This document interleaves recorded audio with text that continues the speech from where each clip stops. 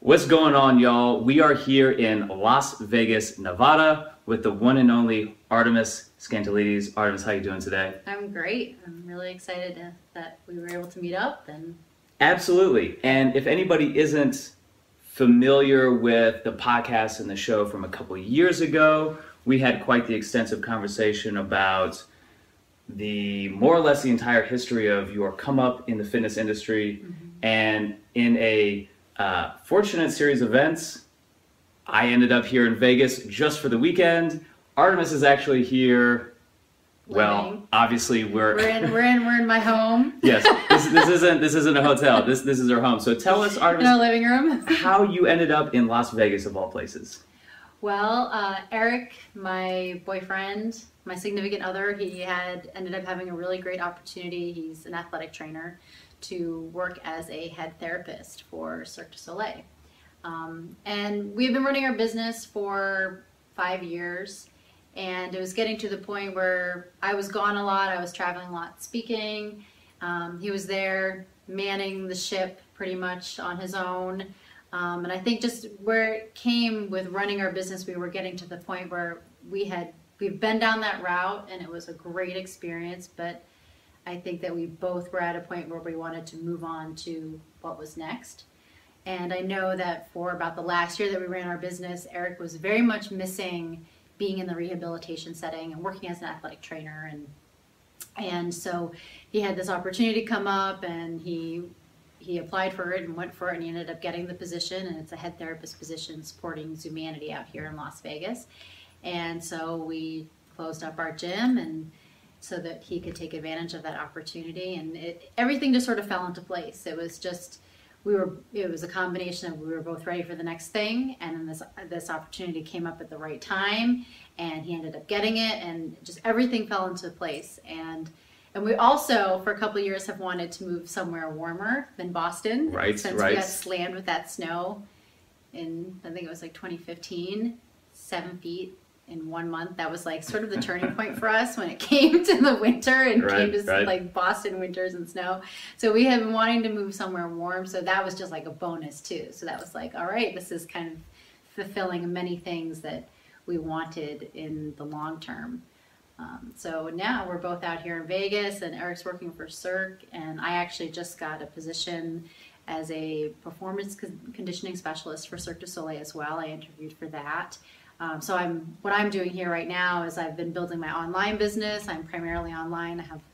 I've been building that pretty well since I've been here in Vegas, and then as well I'm also working. I'm just about to start. I haven't started yet, but I did accept the position as a performance conditioning specialist, which is essentially a strength coach for Cirque du Soleil. Yeah. And I don't know if they'll have me designated on one show or how they're going to work that, but that would be determined shortly in the next week or so. Absolutely. Yeah. And very unique opportunity, especially when both you and Eric have the opportunity to obviously pursue a very similar opportunity. But I'm just glad that you weren't so busy that you couldn't see someone a little bit further down on the athletic totem pole like myself.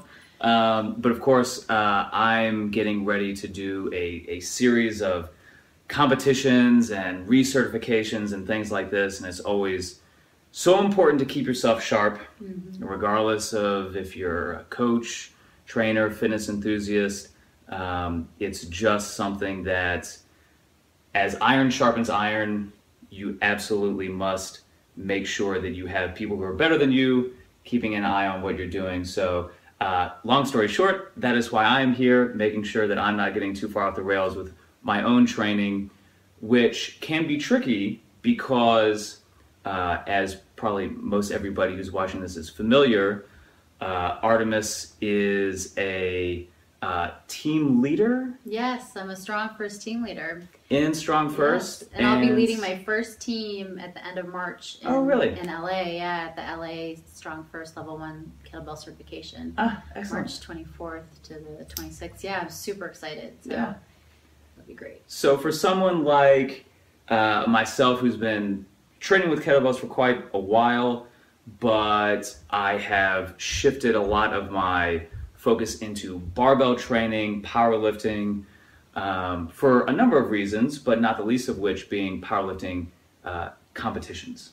And marrying the hardstyle kettlebell approach with training for maximal strength and hypertrophy, functional hypertrophy for powerlifting purposes, has been an interesting experimentation, an interesting experiment, and something that I have found a lot of good synergy with, but not without its not without the need for some smart programming. And certainly you have some extensive experience in both barbell training and kettlebells. So maybe tell us a little bit about how one may benefit the other, or how someone, either the fitness enthusiast or the coach, might look at kind of bringing these worlds together a little bit into a training program. One thing I noticed when I started training with barbells was when I started to get very, when was that? 2017, it was like 2015, the end of 2015. One thing in terms of carryover that I noticed were the tension techniques from the hardstyle kettlebell training that directly apply to barbell lifting, because you need to have that tension. That tension helps you to lift that more, and you're going to have more weight on the barbell, so it helps you to lift even more weight with the barbell. So that was a huge carryover. And along with that, I noticed, like, from bench press, so when you do a kettlebell military press, you use your lower body. So it's really important for you to use your legs, your glutes, and really drive your feet into the ground. Similar to the barbell press, whereas you are using your feet, even if you are heels up, as you are pushing that bar, you're pushing your feet into the ground to help to get that weight up. And your glutes, if you are benching correctly and you bench something heavy and you do it correctly and you use your glutes properly, your butt's going to be sore from bench. Oh, yeah. So I saw a lot of similarities in those areas. So that was a really great carryover. And since I've been training with the barbell and combining that with a combined programming of barbell lifting and kettlebell lifting, the kettlebells serve more as an accessory movement, those movements of an accessory movement to the barbell lifting. And it helps you, since barbell lifting they're all bilateral movements, the unilateral movements with the kettlebell, it helps you to build that unilateral strength that translates to those bilateral movements. So I definitely find that they work very, very well together. There's definitely a synergy. Yeah, absolutely. And that kind of leads me into the next point. Obviously, you were mentioning with closing up shop out in Boston. Mm-hmm. Obviously, you're here all the way across the country. Something that I think is very important and valuable that you do is workshops. Mm-hmm. You obviously have the I Am Not Afraid to Lift workshop, where, if I'm not mistaken, you do cover the bases of kettlebell, barbell, bodyweight calisthenics. In I'm Not Afraid to Lift, I cover kettlebell and bodyweight. So I haven't gone into barbell. That barbell was planned for, I have a retreat planned in May for I'm Not Afraid to Lift. And I partnered with Julia Ladusky. She's a competitive powerlifter and physique competitor, and her specialty is barbell lifting. She's been doing it a lot longer than I have. She's been focusing on the barbell a lot longer than I have. So I partnered with her so she could teach the barbell lifts. It's something that just in a one-day workshop, I haven't been able to incorporate that with the kettlebell and the body weight, but it could definitely be like the one day 2.0, the next level. Getting the barbell lifts, you've been to level 1, you've been to the kettlebell, and you've been to the body weight. Okay, so now let's cover the barbell, and let's talk about how to put everything together. So that is definitely something that could be coming in the future. So thank you. Yes, absolutely. Well, that's certainly why I brought it up. Obviously, I think where we are in this day and age, when we're looking at the fitness industry and the ever increasing quality of information that is accessible to even the lay person or anybody who's remotely into strength, there's a lot of stuff that you should probably ignore, but there's also a growing amount of stuff that is very, very high quality. But of course, nothing beats a little bit of that in-person coaching. Obviously, if there's somebody who's qualified in your local area, hire the person. But if not, you could always go to, where's the retreat going to be? It's in Phoenix, Arizona. Yeah, Phoenix. So you could always fly into Phoenix and hang out with Artemis in that capacity. But certainly I think we're at a time where bringing schools of thought and training together is going to be, I think, what the fitness industry needs, specifically the strength-oriented fitness industry needs, in order to really start providing the type of service and the type of value that fitness enthusiasts and athletes need. So having an open mind and seeing how techniques from one particular mode of training apply to another is it can't be overstated. Yeah. Now we have the obvious example that we just talked about with kind of like hardstyle kettlebells and powerlifting, and I'm sporting a tactical strength challenge t-shirt where that's kind of, you know, the order of the day. But kind of bringing this back to a example kind of out in left field with what you're doing now, you and Eric are doing now with the Cirque du Soleil athletes. And granted, we're still kind of at ground zero with y'all's involvement there, but in general, what can you tell us about the approach that you might take with these very, very unique athletes? I think, so one thing in particular is they have a lot of partner acts, and they are lifting other humans a lot. And with that, the kettlebell is an excellent tool for them to work with in their training.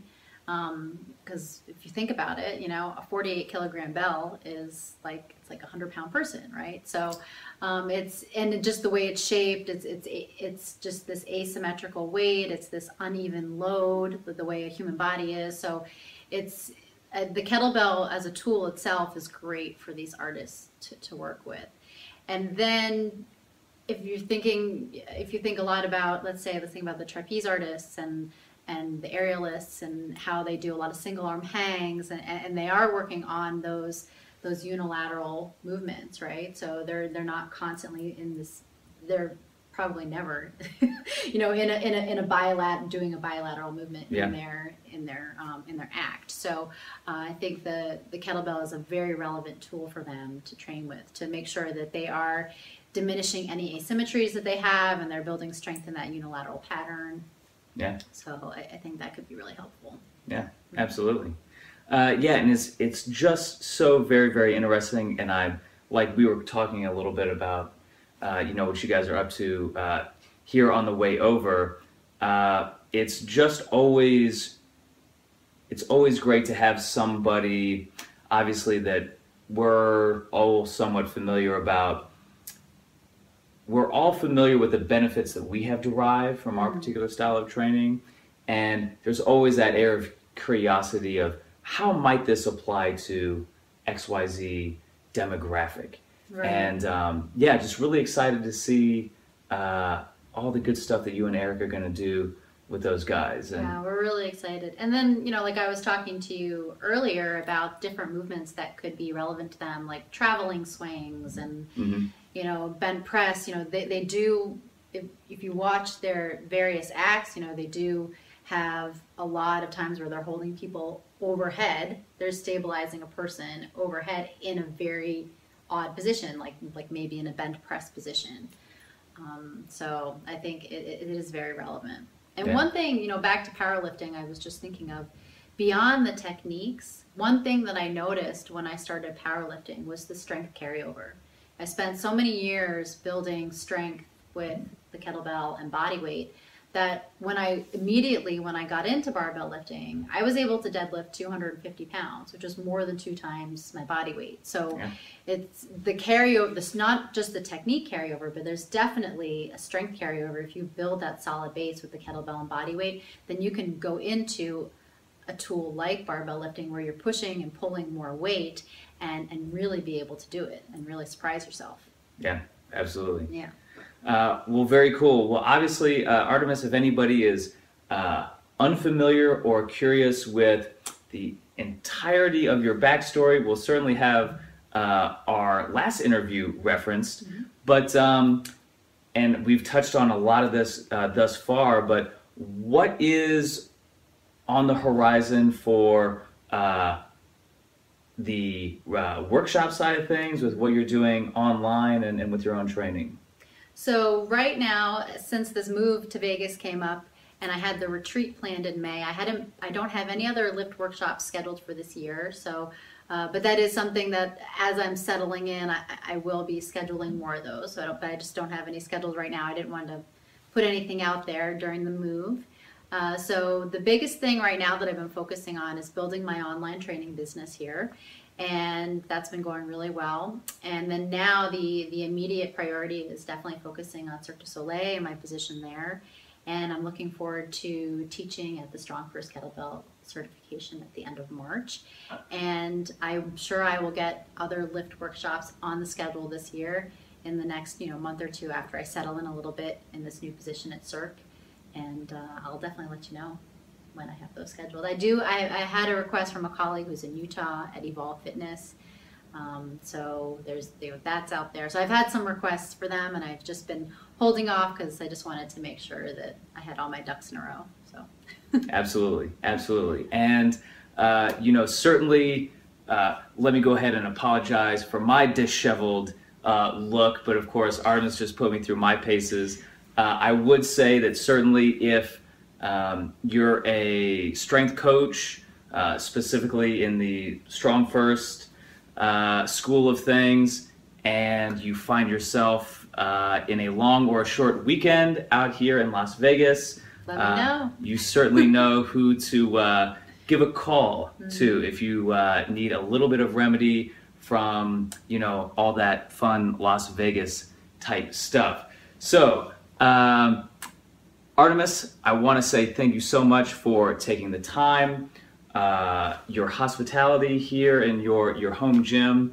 It means a lot. It means a lot, and I think that's what's special about our community and maybe our corner of the fitness industry is that it's person-driven and it's driven towards a goal of mastery, not only over the old kettlebells and barbells, but also taking control of our health and our strength. And you are doing more than your part to further that mission. And I really do appreciate it. Thank you. Well, I think it helps for us to just build a really nice community, and that's what it's about. So. Absolutely. Yeah. Well, anything to close out? Where can people find out more about you and what you're up to online? So my blog is still kicking, ironbodybyartemis.com, and I'm very active on Instagram and Facebook, same thing, Iron Body by Artemis. So just look for me there and follow me there, and I've been posting, I post daily, if not multiple times a day, tips and information. And you get updates to my workshops and where I'm teaching as well in those places. Yeah, awesome. Well, cool thing, Artemis. Thank you again. Thank you so much. Hey, likewise. And we'll talk again real soon. All right, sounds good. All right, bye.